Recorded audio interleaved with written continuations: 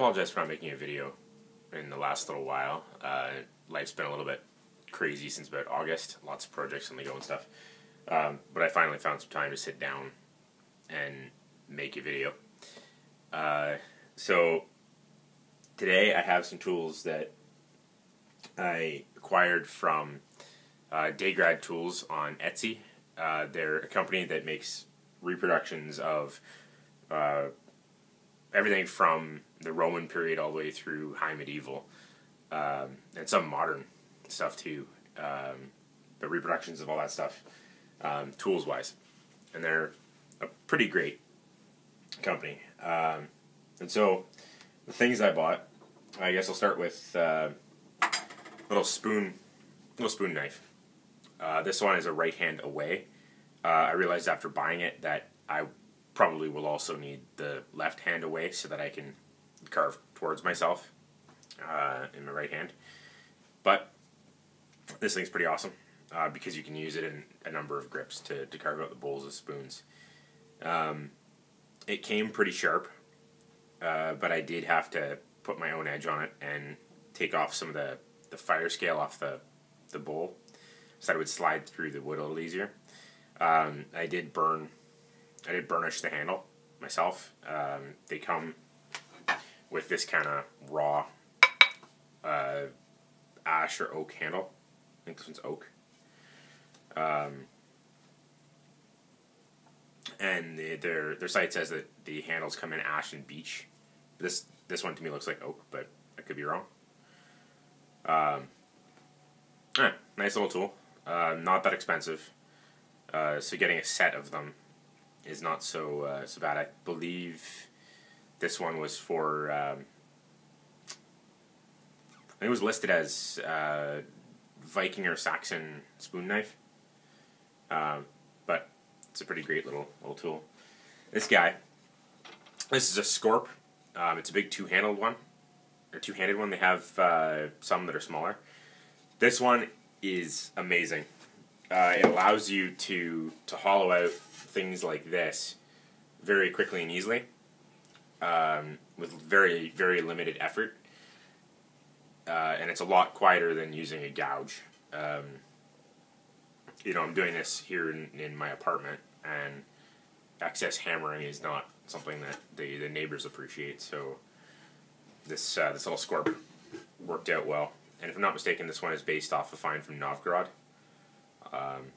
So it's a pretty decent little thing. This one too had to sharpen a little bit just to get it up to good enough to carve on this pine. They do say on the site that they're not really intended for use on kiln dried wood. It's just too hard and too hard for the carbon content of the steel.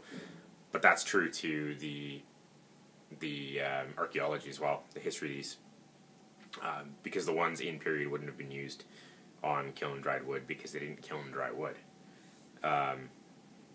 Now, I think on the pine it worked perfectly fine, even though it's just a 2x6, and it didn't really dull it at all. But I think if I was using ash or something, or maple, certainly hard maple, this tool just wouldn't be up to the job of cutting into that if it was kiln dried. If it was air dried, then it has a slightly higher moisture content. I think it would be perfectly fine. Yeah, I highly recommend this. It's also pretty affordable. I can't remember exact prices or anything, but I also bought a set of 3 chisels that are based on finds from Novgorod, and in this set you can buy, or you get in this set you get them, and they come with the chisel that is to mount it in a handle, and the ferrule to go on it, and it comes with two straight chisels and one that's got a curve on the front. I haven't really used the straight chisels, mostly because my one complaint with all of these tools was that the edges on the straight chisels, when I got it, it was ground on an angle like that, and wasn't particularly sharp, and there was a burr on it and all kinds of stuff. So I had to actually go through a lot of effort with the limited tools that I had at the time to sharpen them. And then I eventually took them to a shop that we were using for a crafting day with the Viking group that I'm with, and used a bench grinder and a buffing wheel to be able to get them up to an acceptable sharpness. But I don't know. That's just maybe me being nitpicky or whatever. The bonus to that is it did allow me to put the edge that I want on it, and not, just relying on a factory edge. But I have used this one a fair amount. That's what I started hollowing this. And it surprised me. I was wondering why you would want a curve like that on a chisel. I know that it increases the surface area and also the shearing because of the curve. Excuse me. But what I didn't realize is that it almost acts as a gouge that will do things on the flat a lot easier. And it's a pretty decent tool. I do recommend getting these. You will have to probably put a bit of work in to do the edge, and maybe true up some of the faces if you don't want it to be quite as roughly forged. And you'll have to put them in handles yourselves, but it does make a difference. They are quite decent tools. I do have a couple other tools that I got at a store here in Canada called Lee Valley. They're sort of a tool supplier of general woodworking tools and some leatherworking tools and stuff. And it's just things that I would totally recommend. I got this carving knife. It's not really for use on site because it is a very, very modern tool. But for what it is, it's basically just a little whittling knife and everything. But the amount of work that this knife can do for the price, it's only like $20, is amazing. Again, I burnished the handle.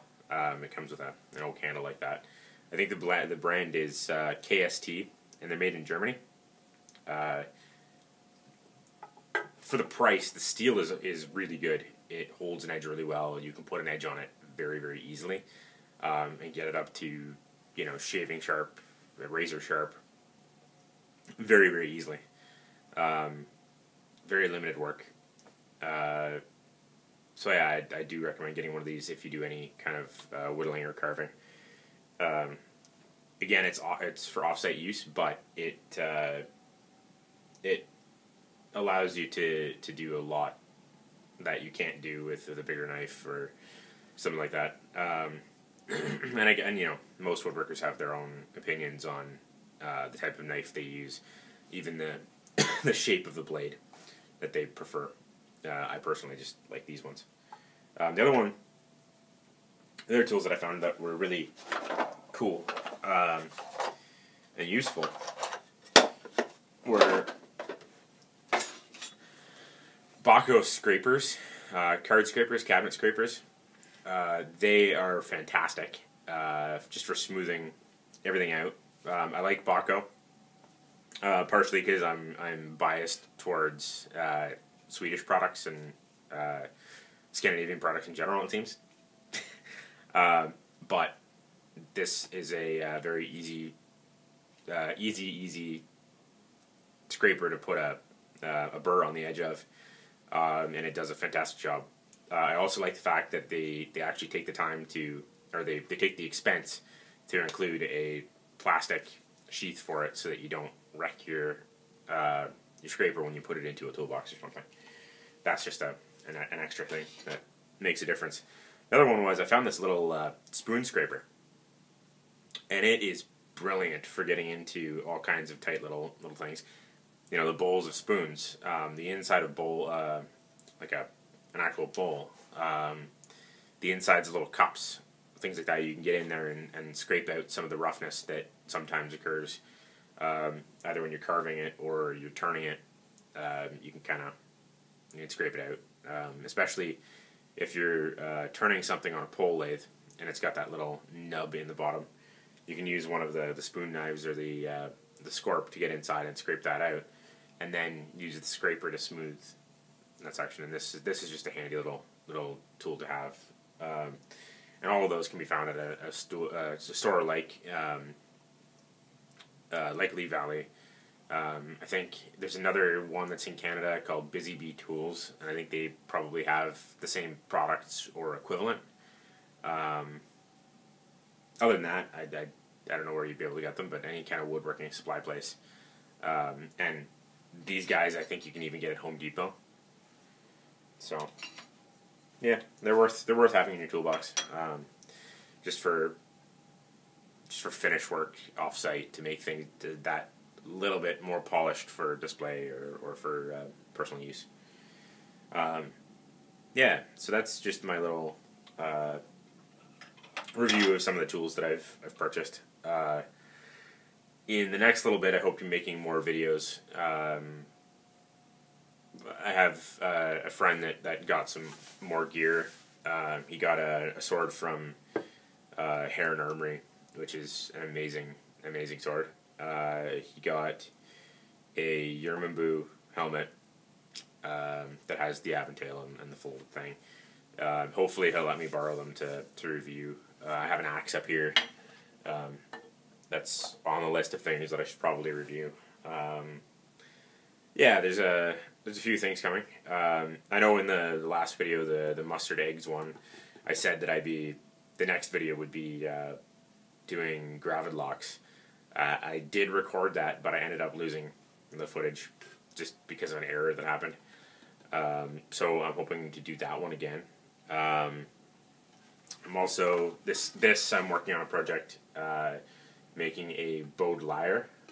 This one is in the form of a finished Yuhiko, and hopefully I'll be able to make a video on that once it's done. I started it without filming anything, so it's a little bit late to do that. The other thing I hope to make some videos on are pack frames.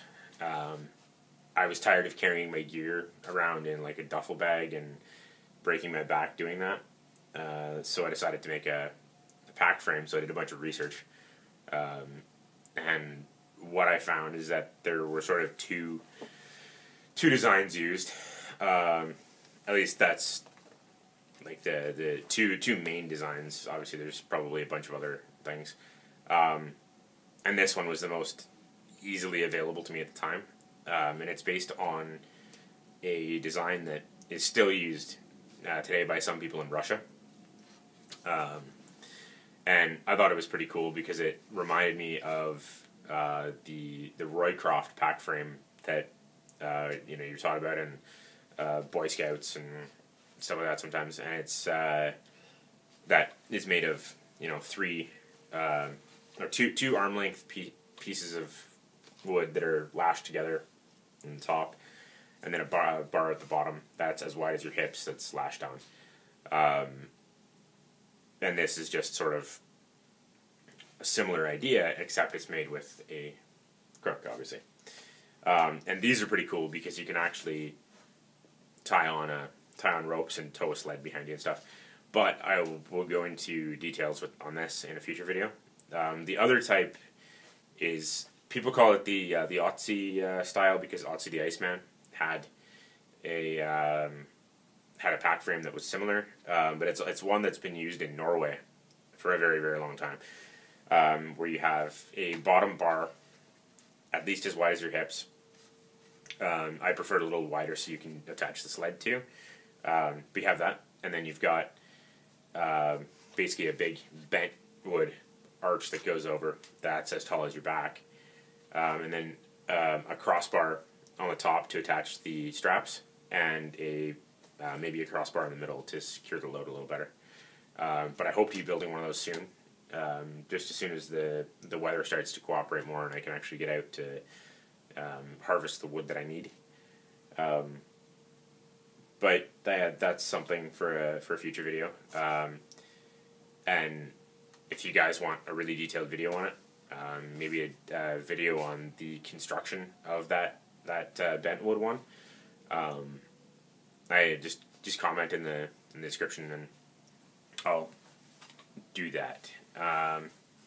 So yeah, thanks for watching, and I hope to be, like I said, making more videos shortly.